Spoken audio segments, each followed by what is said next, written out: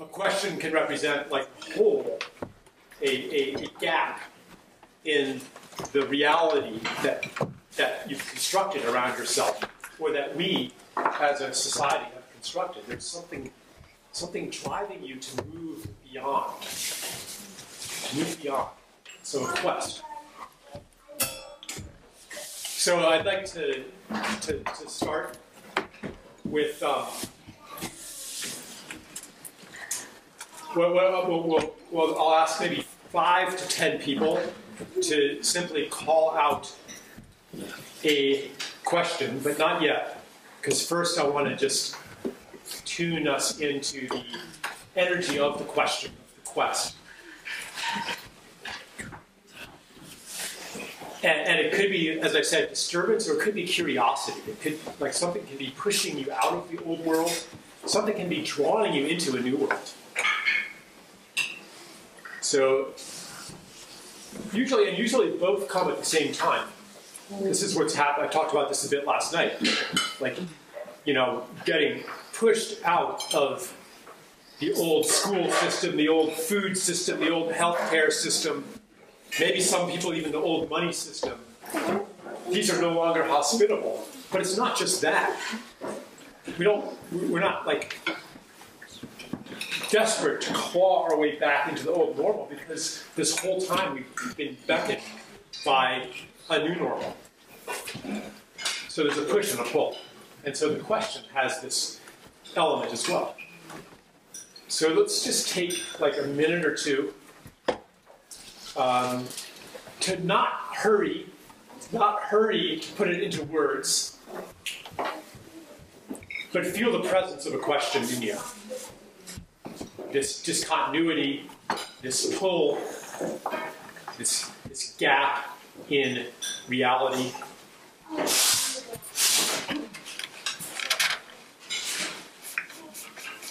It may help to close your eyes, but take a couple minutes to feel the presence of a question.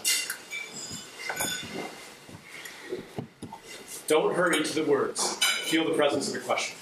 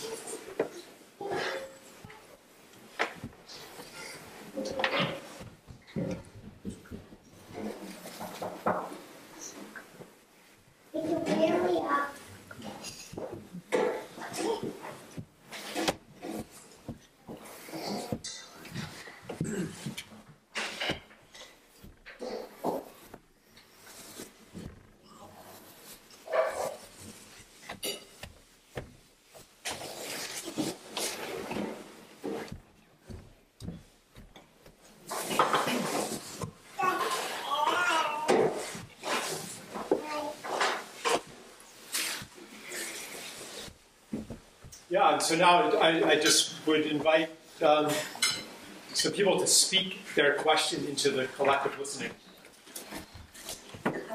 Anyone is welcome to, and keep it trim. Okay? No, you don't need to context it, because people will recognize the question. So don't even say "my question is."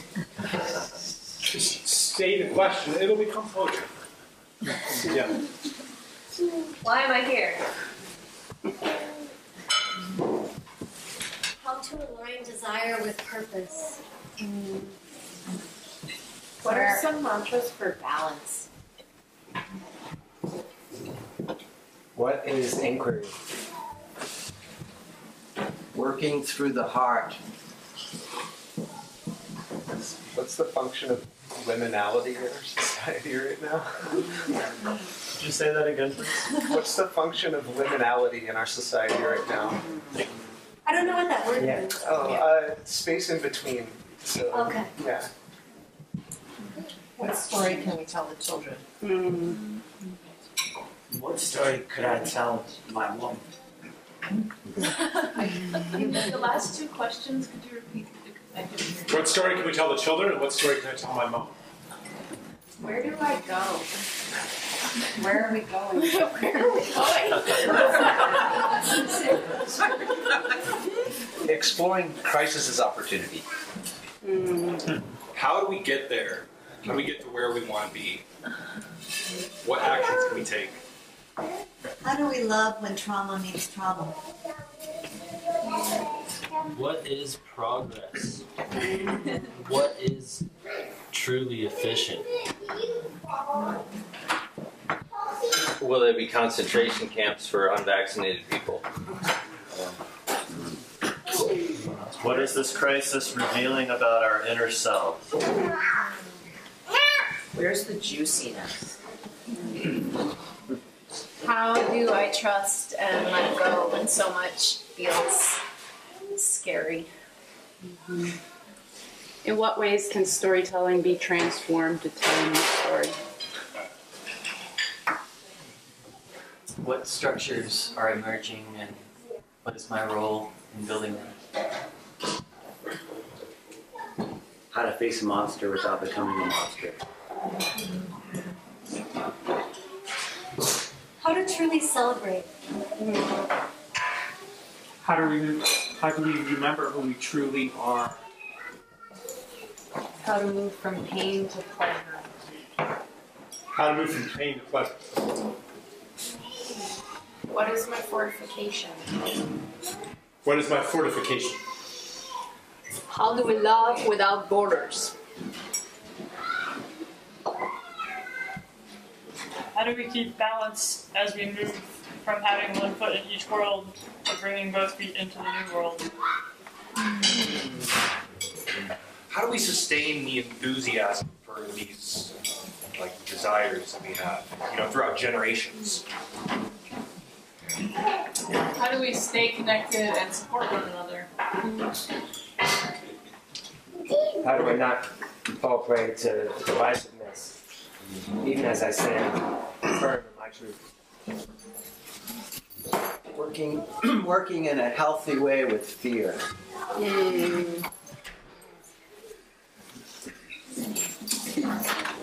Yeah, thanks. So I'm hearing a lot of things in these questions. Many of them, maybe more than half, were not actually questions.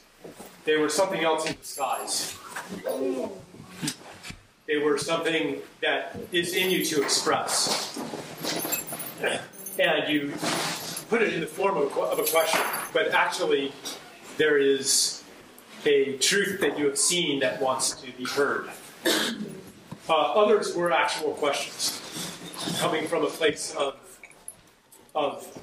unknowing, of surrender. And you can feel, you can hear a different tone to those questions. So,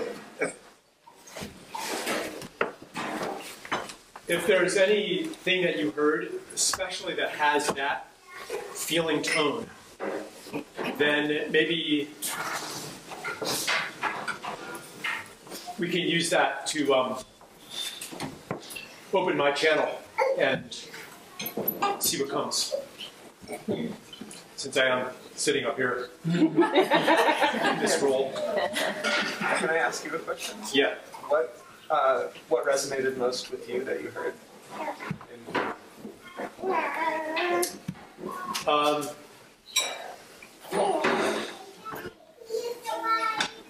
Well, what about your mom? And so a lot of the how do we questions or the how do I questions, those are also those are something in disguise, but they are a question. They're another question in disguise of that question. And that's coming from a deep-seated habit in our society of framing things in how to, of turning a question into a how-to question. Very often, it's not actually the right question. It's not the real question. Usually, either you already know how, or knowing how is not necessary to get to where you're going. And like this habit of, okay, like give me step-by-step instructions. Tell me what to do. This is something that a lot of us learned in school. And like, how am I going to know better than you how to do something when it's you? Like, so I'm interested in what is underneath those how-to questions. And if you ask me those, I can listen for what's underneath it and respond to that as well. So yeah, those are the questions that are speaking to me right now. Would anybody like to bring one of those forth? How to surrender when it feels so scary. How to surrender when it feels so scary. Yeah.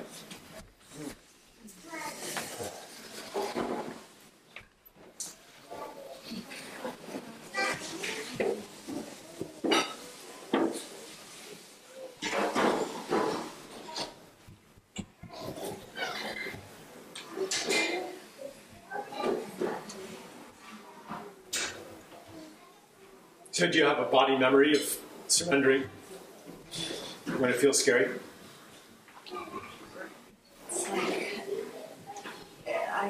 not a conscious one that I think of, but just the conscious agreement to hold the space for this was so scary, and it's so good. Like, why? Why am I so scared of the so good? And what blocks that?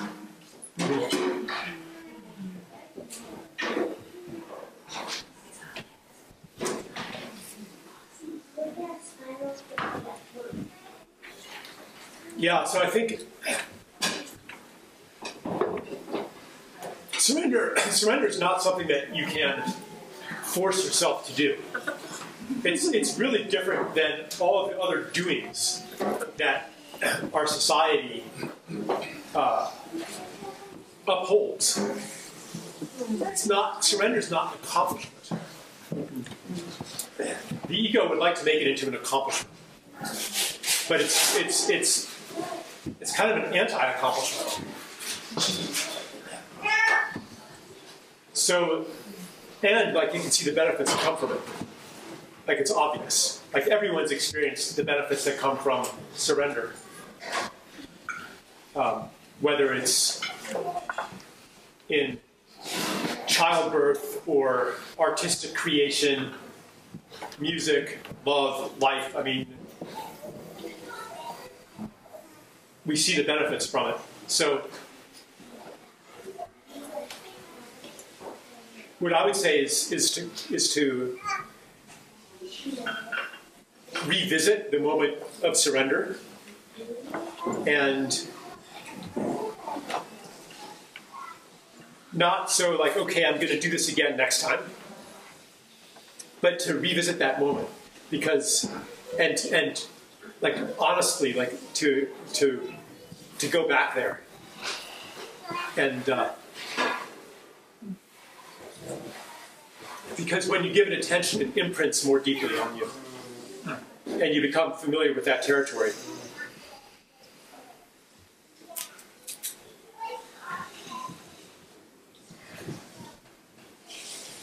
Yeah, because like when I surrender to something, it usually it just kind of happens, you know? Sometimes there's a moment of, fuck, I'm just going to do it, you know? Like, I don't care. Like, I'm going for it. Okay, it's time. That's another thing. It's time. Yeah. It's just a recognition of it's time.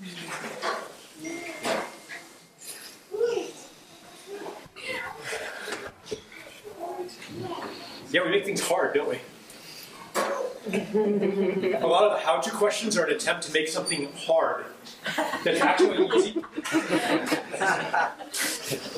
It's like, I already know how to do this, so let me ask how? Yeah, I had a how-to question, but I kind of wanted to say, like, F it, when are we just going to, like, start this new society already? You know, like, just, like, have the revolution. Well, we already have. Yeah, like, that's what, yeah. When? That's interesting. We Like, already. we are a part of the revolution right now, but, like, establishing that into, like, this social body that is sort of like the greater society, I guess. What if I told you that the hard part has already been done? What is that hard part that's already been done? What's the hard part? The hard part is doing the things that we've been doing when it seemed utterly futile and hopeless, and crazy and naive and irresponsible.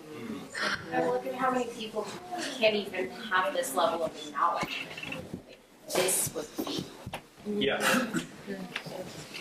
Yeah. That's just it. Yeah. Happy. I just saw that something like the idea of people not being able to, like, people can't acknowledge it. I think it's different. Yeah, because that just made me think in that moment, it's like what is can't there? You know, because they can. Like everyone, it's like, can I go to the bathroom? Outside.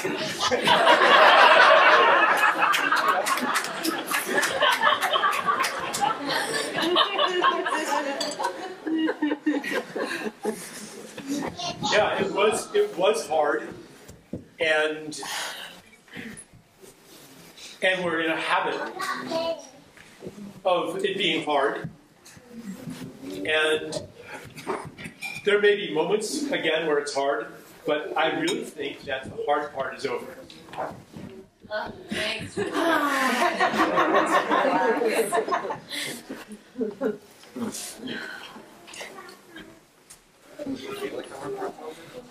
For people who are in this space or in general?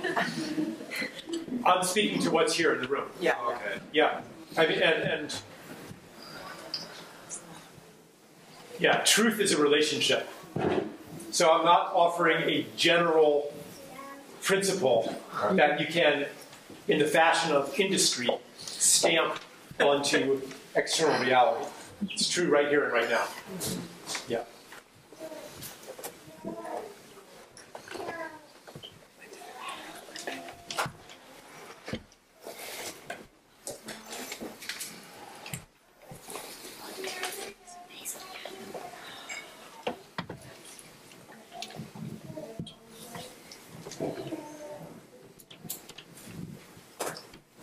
I'd love your reflection on my how-to question of how to connect desire and purpose. How to connect desire and purpose. Mm-hmm. I know it's a hidden one on the page.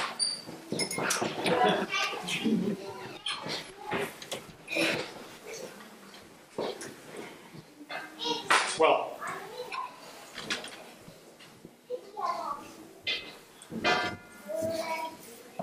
so there's an intellectual piece that might be helpful, which is to understand that purpose is something that is given to you, not something that you have to generate yourself. And the way that you identify that purpose and receive that gift and know what that purpose is that it stimulates desire. Because that's why you're here. You know, that the purpose is given to you. Like, you're here for this. So, of course, you want to fulfill that purpose. Like, I didn't have to muster any willpower to come here and do this. I want to do it. And there might be some obstacles. There might be other desires that will beckon. And there might be ways that the desire to be here doing this, or your desire to enact your purpose, is displaced onto other things. That maybe over a long habit and through old trauma, you were kind of tricked into thinking that that's what you want. But it's not.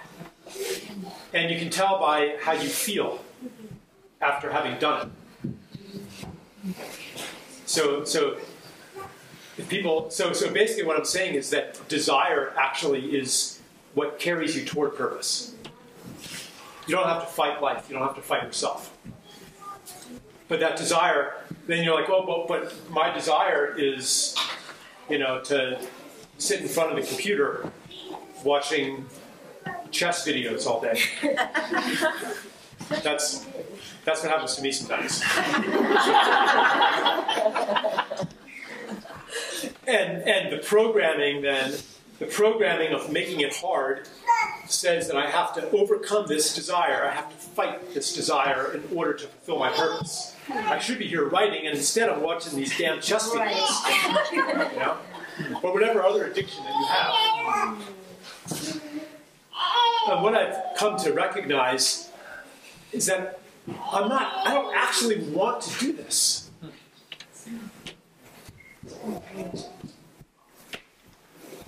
I'm in some kind of pain here. And my desire has been displaced onto watching chess videos. So what I can do is, for one, I can ask myself, what do I really want? Do I really want to do this? What if, instead of fighting desire, what if I have an indulgence meditation before I do anything? And I'm like, okay, I'm going to do what I want to do the most. No second place, no substitutes. Like, what really is going to feel good? And I might discover that I don't know. And that's why the second part of the practice is really important, which is to fully feel the after effects of anything that you choose. So it's about taking it in, the good and the bad. Like, how do I feel after helplessly going from one chess video to the next to the next? How do I feel after that? Like, we asked Carrie to do this too. Like, Dad, can I have another cookie? Okay, can I have another cookie? Another cookie? And then, like, how do you feel after those 4 cookies? Not that good. And that's to direct the attention onto the after effect. Because if you don't pay attention to the after effect, how will you ever know in your body what you just took in? And so that's also the importance of celebration. Celebration is the integration process of something good. And if you don't, this is, like, I'm speaking my own neuroses here, like my things that I've been discovering in this blessed last couple of years. Like, oh gosh, I never allow myself celebration, or rarely allow myself celebration. So it's on to the next, on to the next, on to the next. And when I do that, and I don't celebrate, life becomes hard. And I have to make myself do my next responsibility. I have to make myself write my next ascent of humanity because I didn't celebrate the first one enough. Life becomes hard when you don't celebrate. And that's like a paradox to the mind that is steeped in separation and the mentality of struggle. To say, I will, like, this isn't my white privilege here that I'm celebrating and allowing myself this indulgence. Celebration will make me into a more powerful agent of life and beauty and change. It will be easy. And I won't be proclaiming a principle of life that life is hard. And I won't be enacting oppression within myself that is sure to generate oppression in the world around me. Because the way that we live our lives is a statement of what shall be. And this leads to one of the other questions, like, are the vaccinated going to be, that was yours, put into quarantine camps, concentration camps? that the answer to that question is not outside of ourselves. That's a question that we answer. Will they? What's your answer? Yes or no? I spent a lot of time in Iraq where there was torture going on, and I didn't even know that there was torture going on in the building that I was driving back and forth along every day. So what I know now is that there was torture going on all across the country, and it was just for the hell of it. It was just as like a stress release, not really even to get information.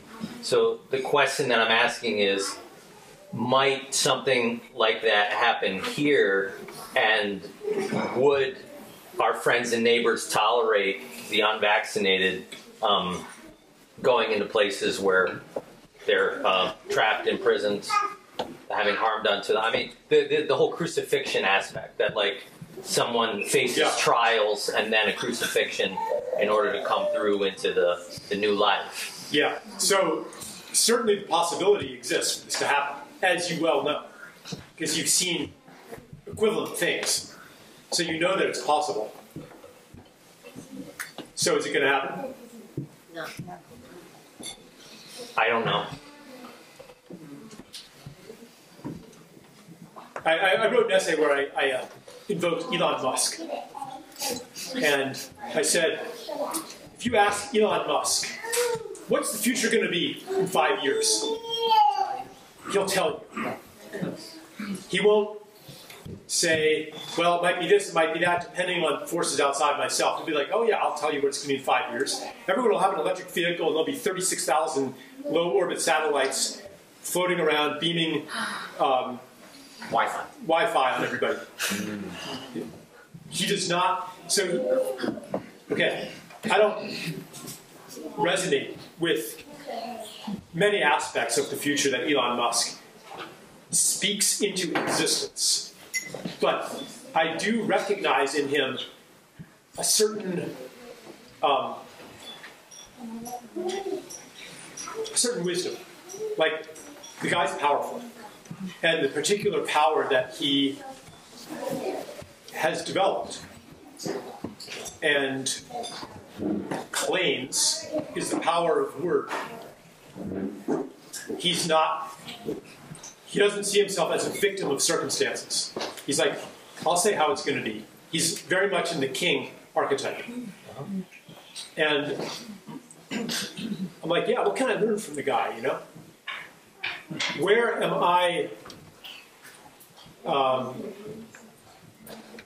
abdicating my kingship to an objective reality that I see as beyond myself and see myself helpless in relation to? What aspect of my power am I unwilling to step into and hide behind the, I don't know, hide behind, it depends on what other people do.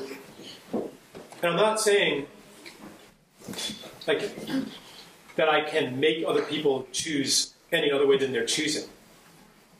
But I recognize, like, in myself, shrinking back from the world when it's like, you know, it's like this comes up when we're like, where should we live? You know, should we stay in Rhode Island? Should we move to Texas? You know, like, because and where we go is like, well, or where I sometimes go is like, okay, well, that depends on what's down the road.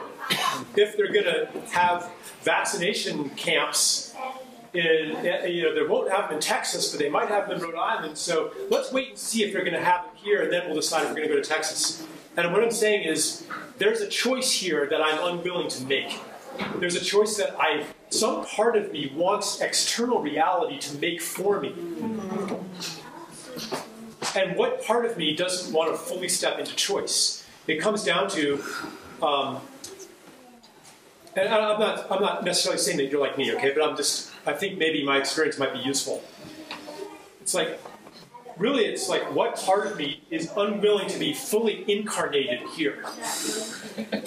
And to say, here, because I am incarnated. I have a body, I have a mind, I have hands. I can arrange things.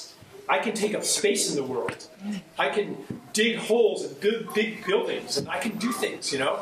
I have because of my incarnation, I have power, as all of us do.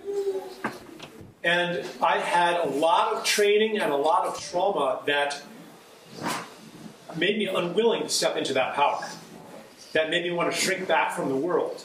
That made me reject myself as an incarnate being, because look at all the harm that men are causing in the world, and I'm a man. Look at all the harm that human beings are causing in the world, and I'm a human being. So to shrink back from my gifts as a creator. And that's why I've been exploring, like, stepping fully into my power, including the power of my word. But it's really like daring, for me, it's daring to take up space in the world and to be fully here in the world. And to say, yeah, here's how it's going to be. Are there going to be concentration camps for the unvaccinated? No. There are not. There are not. It's not going to happen. Why? Because I said so. We're not going to let it.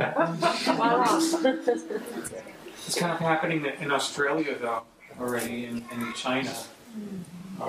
They're really, messing with people there. Or like America is a whole other reality, and it's probably because of our Second Amendment that it's not happening in these other countries. Like Elon said that that government has the legal power to create, to manifest murder on a large scale. I'll tell you what's going to happen in China. Yeah. What's going to happen in China is that the degree of the oppression and the insanity is going to cause, eventually, the most inspiring, the most awe-inspiring reversal that you can imagine. Yeah. And you can feel the possibility of this. So when I say, here's what's going to happen, because I said so, that doesn't mean, okay, I said so, now I sit back and don't do anything about it. That's not how the power of word works.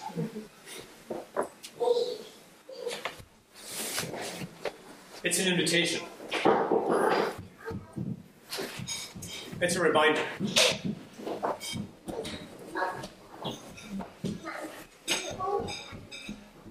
And we are aligning, so there's a possibility out there. There's many possibilities. We're in the garden of forking paths. We're at the crossroads. These timelines radiate out into the future. And there's one of those timelines. You look down that road, and you can see those concentration camps. And you look down another road, and you can see something luminous, beautiful. Like all of these are possible. And they are possible, not in the sense of let's roll the dice and maybe. They're possible in the sense of I have agency here. It's possible if I align myself with that future. And you have special gifts, actually. The gift of your time in Iraq. So the reason that this question is eating at you, the reason that it's causing you anguish, the reason that you feel such dismay when you see each step down that pathway is because you cannot rest easy as that happens. Because your gift and your purpose and your desire calls you to do something about it. And that's why it bothers you so much. And so there's, I don't know what that is, what is yours to do. But, it may not be some big, grand, loud thing, but you are definitely part of the no. This is not going to happen. You have your experiences give you a certain clarity and a certain emphasis. Like you can say that no more emphatically than others because of the gift of your past. So yeah.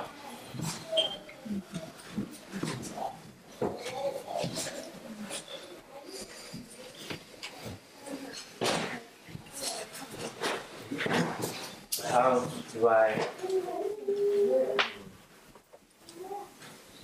not engage in divisiveness while standing firm in my truth?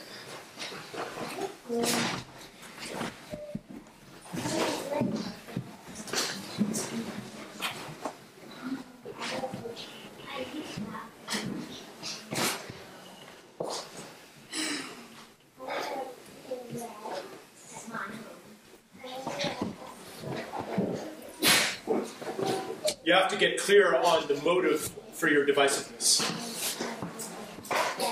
And the motive, like when you are divisive. And like what's actually happening there. And I'm going to talk a little quieter. There might. This one? Yeah. And just switch. I don't think so. Yeah, so I can't like project and also say this in the right way.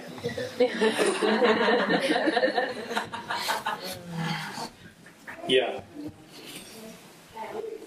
So, and the motive for why don't you want to be divisive? Because I don't want to lose the foundation of what feels like the highest ideal. Unity and love, compassion and understanding.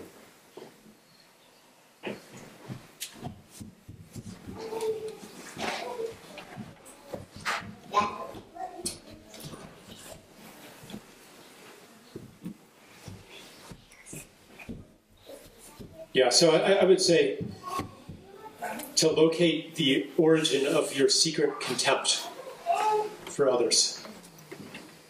If it, to the extent that it exists, and I'm not saying you're an especially contemptuous person, but divisiveness comes from judgment. It comes from categorizing, I'm saying in yourself, right?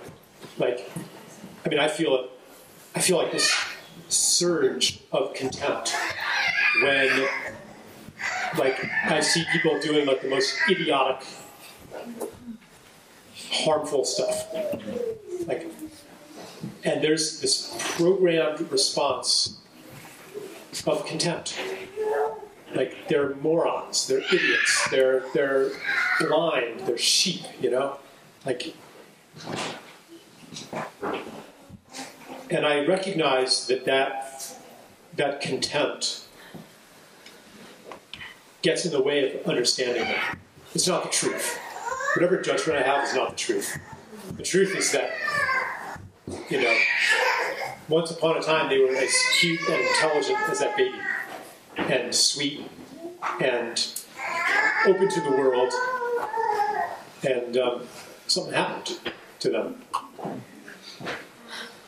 So when I feel that, like, I feel something underneath, like that surge of righteousness. Something hurts, you know? Because when I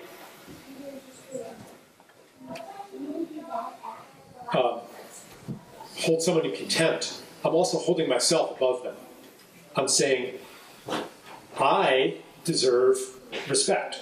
I deserve love. I'm one of the good people. I'm one of the smart people. I'm one of the moral people. I'm one of the responsible people. I'm one of the conscious people. I'm one of the spiritual people. And it doesn't mitigate that to say, and I'm going to be nice to the people who are less conscious. Like that kind of, that's patronizing. That's, you know, patronizing. It's indulgent, you know. It's more like, it's like, what is blocking the truth of our brotherhood? What hurts here? Like, why do I have the need to construct categories that make me feel superior? Like, where have I not received unconditional love? You know? So anyway, like, long roundabout thing. I would say the how. See, and again, it's not really a how. If I could frame it as how, I would say work on unconditionally loving yourself. Like, find a place where you don't. Find a place where you only dole out some self-love if you're being good, if you're worthy of it. But you can't love yourself by force. I can't say love yourself just as I can't say love her or love him. Love Joe Biden, love Donald Trump. Like, and the reason that I can't say that is that you actually already do. And what? I'm aware of like an agenda in it of like with the question, how do I be of greatest service? And there's like feels like there's like a little bit of a tipping more towards like the energy, the archetype of like freedom fighter. And don't tread on me.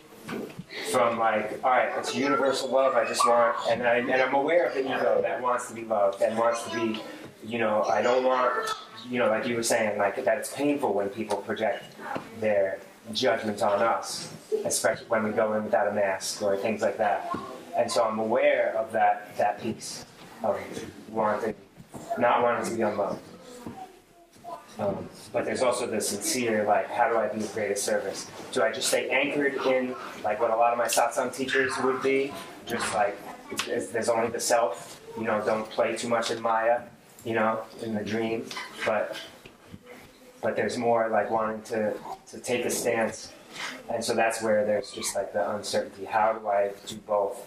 And it's just a matter of, like, looking at the agenda, like, how can I reach the most people? Like my own egoic projections of what needs to happen. And so yeah, I'm not sure where that on that. Yeah, and maybe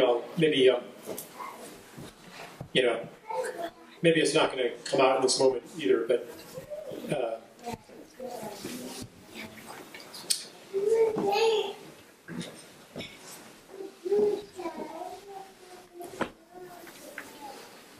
I mean, I have this question too. When I write stuff, like for me, it's like, how do I like affirm that those who are not masking and not vaccinating are sane, and say, yeah, it's fine. Like resist without othering those who are doing those things, and then receiving it as a criticism. And I find that like. Yeah, like I can do that through humor, I can do that through preempting that idea, but ultimately my words will carry a different resonance if I'm really seated in the place of love, of unconditional love, of welcome, of solidarity. And my ability to do that comes down again to, am I doing it internally? Yeah, I'm loving those little parts. Yeah, and it's turning up the heat to stand firm and to shield the projections that are likely to come and that I've seen coming as the volume of the voice gets louder. Yeah, and so it's just like curriculum upgrade. Yeah. Maybe one more thing, and then I'll tell you a little story, and then we can move on to the next. I think we're probably getting close to time. Yeah. So as this story continues to unfold, I feel like, the kind of the ridiculousness of the narrative is just exposing itself. And I feel this I told you so, this huge lifelong of I told you so, just welling up inside of me. And I'm like, I don't want to feed that wolf because I want to hold space for people to change their minds. And if I'm offering resistance to that, I'm not part of the solution anymore, I'm part of the problem. So, and I know the idea, you talked on the Aubrey Marcus podcast about amnesty, but where's the accountability? You know what I mean? There's so much suffering, and they're going after the kids, and it's just like, yeah. So what does accountability actually mean? Does it have a meaning besides punishment?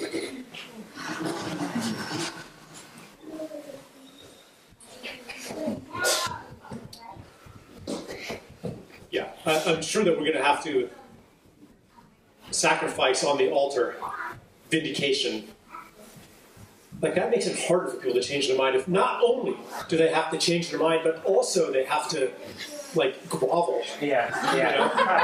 and admit that they were wrong. Like for me, like it would be enough for me for the pedophilia elite to just never do it again. That's enough for me.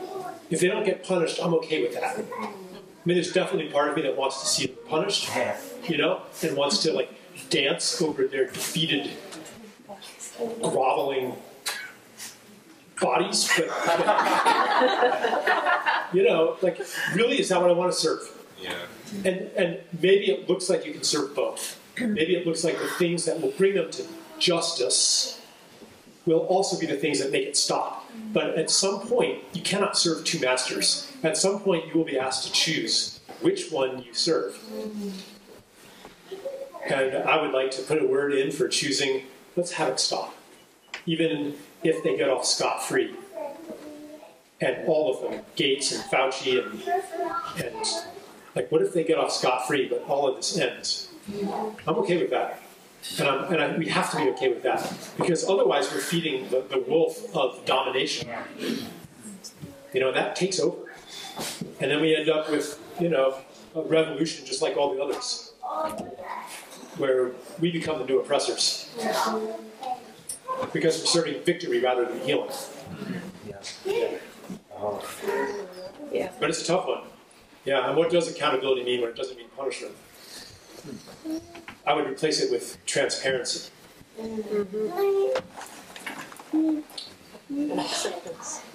Accountability means the settling of accounts.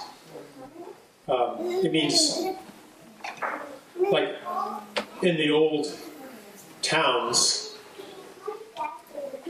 the economy worked through accounts, not through currency.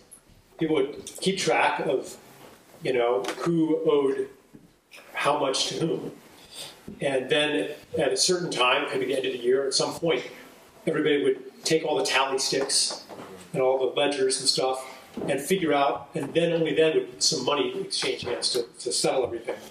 So basically, the accounting is bringing into public visibility all of the debts and gifts. And so I would offer that as a replacement for punishment. Yeah. I'm really with you on all this about accountability. It seems to me there's an important role for restoration. Like restorative justice, not retributive justice. That if Gates and Fauci and whoever else got off scot-free, I'm fine with that. But it seems like if there's not an opportunity to come together and talk about the impact of harms and our experiences, everybody, then it's incomplete. Like, that's part of the accounting. I mean, it's to make all these things visible. Yeah. Truth and reconciliation committees. The restorative part. Yeah, for sure. Yeah, that's part of accountability. Yeah. And maybe, you know, maybe we do seize their assets. but you know, but again, not in the interest of punishment. Right? And it's so hard. I mean, like, prisons originally were a reform movement. They weren't supposed to be punishment. They were supposed to be a place where they were, and even some of the words, reformatory, penitentiary, you know, to be penitent, to think about what you've done. So there is like a thread of this. Okay, so maybe I'll finish with a little story. That maybe someday will become a graphic novel or something like that, or a little short story. Yeah. So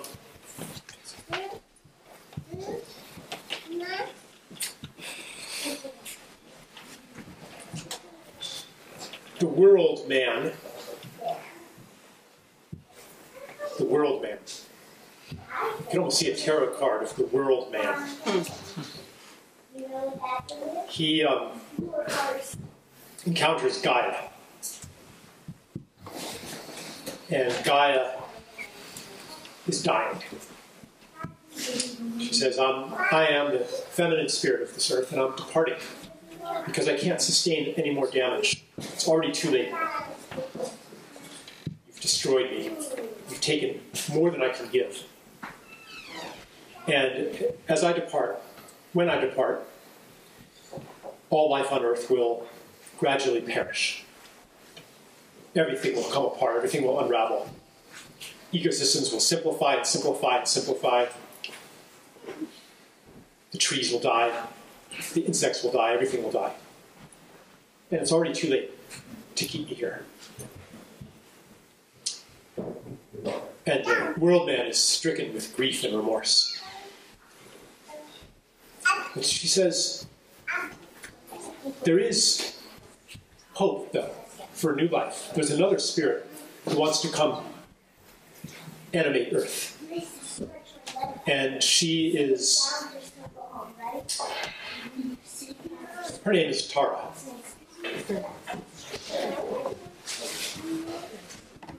But she will no longer be your mother. This will not be your mother, Mother Earth. She will be Lover Earth.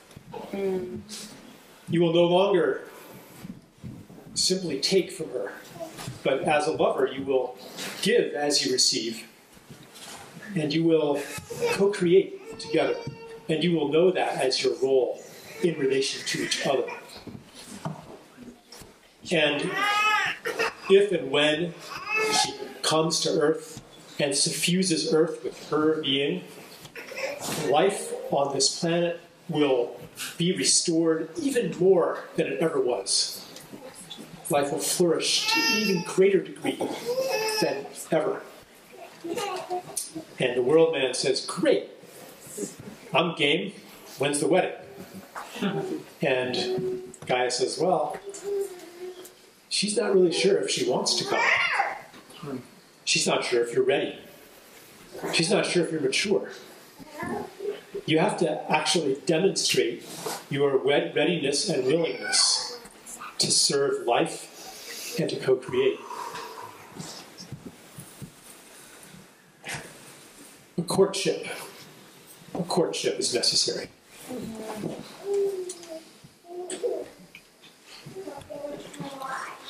Everything, anything that any human being does in service to life and beauty on earth is part of the courtship. Any act that you do, any garden, any community service project, anything in service to life and beauty is received by Tara as a gift, as a courtship gift. And when she receives enough of them, she will say yes.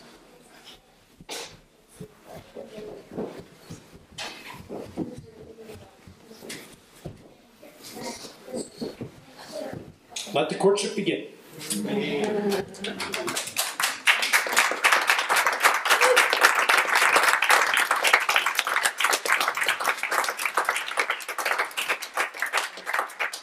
Yeah, and so much gratitude for this gathering here.